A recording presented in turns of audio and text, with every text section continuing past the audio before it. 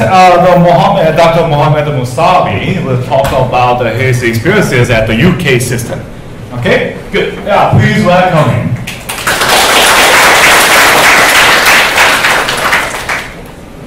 Good evening. Actually, as Jahid said to me, I want to offer to Candy and Jahid. They already mentioned everything. So honestly, I don't have that much to say. Not to apply, right? Just briefly, I would explain about UK system because I have lived in UK and studied in UK for almost 7 years. About my background, I have one bachelor and actually one master from Iran, not Iraq. Iran, okay, guys? I mentioned this one to students as well. War happened in Iraq, okay, not Iran. So after finishing my master from Iran, actually I worked for almost 3 to 4 years in a stock exchange as a trader and portfolio manager of the company. So I had experience and actually industry experience. And my salary was not bad. I had like $1,000 per month, and not like 250.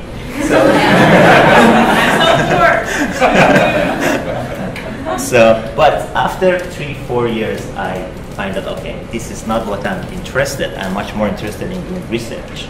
So the main motivation that I wanted to apply abroad was to do my PhD in a well-known university. And the main reason that I selected University of Essex at that time is that, so I applied for PhD in University of Essex, but I was offered 1+3 year program. So this is a kind of program you will see in UK universities, 1 year master, 3 year PhD, right? So we have 1+3 year program in UK system. And University of Essex is kind of famous university, especially in the field of social science and economy in UK and the world. But after 1 year, what happened? I had enough money to be self-funded,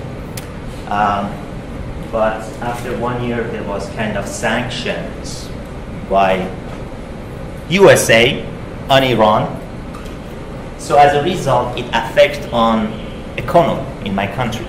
And all my saving was in my domestic currency, right? So the students who studied international finance with me know that within 3 months, actually the domestic currency of my country depreciated 3 times versus US dollar. It means 300% depreciation. So I find that I cannot continue studying self-funded in UK. So I started looking for scholarship, right? But luckily, I had good, actually, profile. The reason is that, number 1, I had job experience. Number 2, I had 2 masters with distinction, right? 2 masters with distinction. Number 3, I had research experience. Like the time I was applying for PhD scholarship, I had like 3-4 papers published, 2 books published, and I attended several conferences, right? So I applied for 3 universities, University of Edinburgh, University of Warwick, and I think UCL. So, and I got offered from University of Edinburgh a full PhD scholarship. And you know, in the UK system, universities usually offer very limited number of scholarships per year.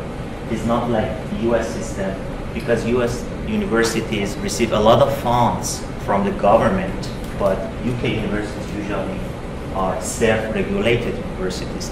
And the main income of the UK universities is from tuition fees, right? So I would start a little bit explaining about UK. So in the UK, you have Great Britain, including England, Scotland, and Wales, and United Kingdom, including those 3 countries plus Northern Ireland, right? So this terminology of UK, first of all, we need to know about that. And the popular programs in the UK are business and administrative studies, engineering, technology, social economy, political studies, computer science, and etc. Right? So the business and administrative studies are one of those popular programs in the United Kingdom. And there is more than 130 universities in the United Kingdom. It's unbelievable. It's a small country, but huge number of the universities available in this country. And some of them are really ancient universities like Oxford, Cambridge, right? And also Edinburgh is around 500-year-old university. And some of them are newer, like Nottingham, Warwick, Kent, etc., right? As I say, UK universities are all kind of independent and self-governing universities, right? So university, more or less, they follow their own regulations, right, programs. And also, they, as I say, they receive a limited fund from the government, so they are self-funded. They have to make money. This is business in UK, right? So if you expect scholarship from UK universities, you should work very hard. You should have very good profile. So the academic year is usually 30 weeks, divided into 3 terms, or sometimes 2 semesters. And for Oxford and Cambridge, it's 24 weeks, right? So you have 3 semesters usually in UK universities. And the number of weeks per semester is around 10 weeks. It's not like here or American system 15 or 16 weeks. It's just 10 weeks. And master program, called full-time masters, usually 1 year, 1 calendar year, which is very efficient rather than, I mean, the US system is 2 years, right? So if you want to have a quick master, you can choose UK, right? And cost of studying for non-EU students, it varies based on which university you pick up, right? So I can say for a full-time master, it could be between 13 to 25,000 pounds per year, depending on the university that you pick up, right? And cost of living in UK depends on how you want to live, where you want to live. You want to have your own accommodation or living with others in the same flat, for example, so it varies. So undergraduate and postgraduate course searching these, I put some websites here for you here. So later, maybe Professor Jerry want to share the PPT for you guys, so you can use them. And this is a kind of QR ranking, 2017 and 18. You are not in 18, but the ranking for 2018 is exists in the QR ranking. So Cambridge, Oxford, UCL, Imperial College, King's College, Edinburgh, Manchester, LSE, Bristol, and Warwick. And as you see, this is their UK ranking and also world ranking, right? So the application package to Project more or less explained about the main items in your application. So personal statement is very, very important. Is the way that you sell yourself to committee, all right? And references, I can say number 2 is the reference. Reference letter, it's very important factor in your application. Qualifications, admission test results, and usually you will get 1 of 3 decisions: unconditional offer, conditional offer, and unsuccessful.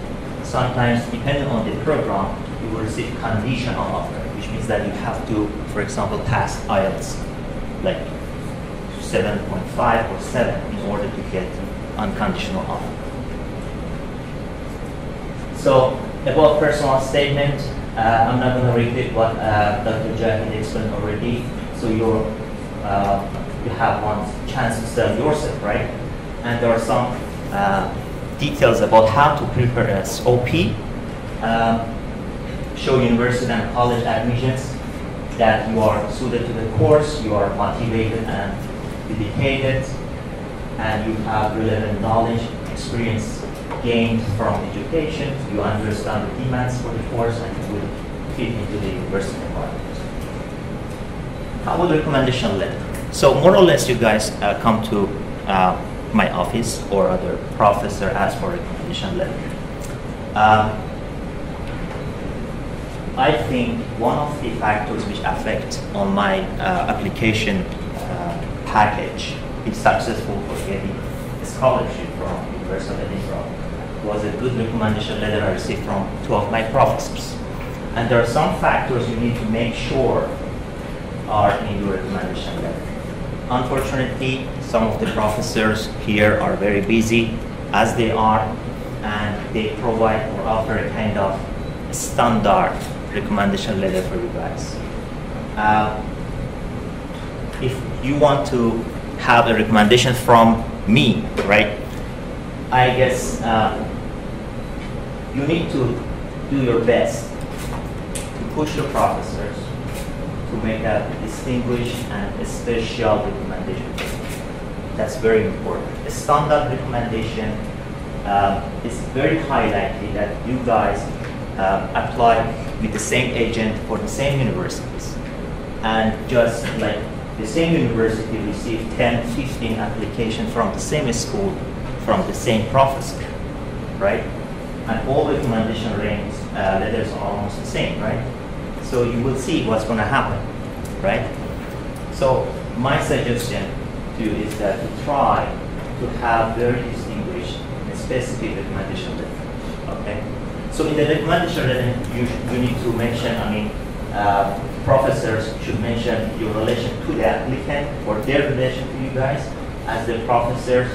If you have a joint project with them, research project with them, they can mention their academic abilities. How well do you know the applicant's academic work? Can you comment on applicant's present performance and future potentials? If available, please provide the students ranking in the class, right? Do you consider applicant's degree result a true reflection of his or her abilities? Please comment on any research experience that candidate has been doing. Unfortunately, I see this is a lack of research experience within our students here. So hopefully in future, because right now there's a new decision by the business school that all business students should write down the thesis in the year 4 in order to be graduated, right? So it could help a little bit to improve this part of your profile. And also employment, so eligible for chosen program, powers of expression, interest, other information. And there are some other criteria that usually once you apply for a position, for a program in a university, they contact us, right? And they ask us individually to rank you based on this criteria, like intellectual ability, communication in English.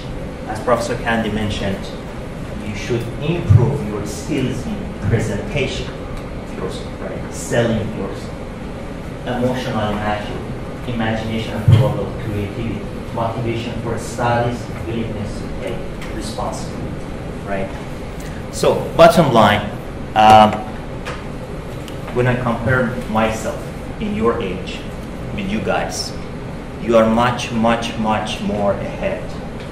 Believe me, in the age of 22, 3, I didn't even imagine I'm gonna be abroad. I decided to go abroad in the age of 25, 26. And when I wanted to start application, I find out, okay, I need to take GMAT, IELTS, GRE, blah, blah, blah. And in my country, none of these examinations hold. I find that I should go to another country to take GMAT test, to go to another country to take IELTS. So you have a lot of opportunity and you are much, much more ahead of me. So be optimistic and try your best. And I'm sure you will be able to get a good position, a good university. Thank you very much.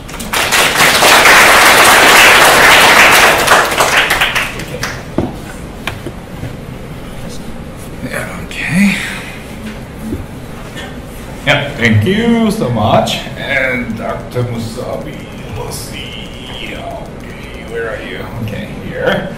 Yeah, Dr. Mousavi, yeah, he got the PhD from the University of Edinburgh. Edinburgh.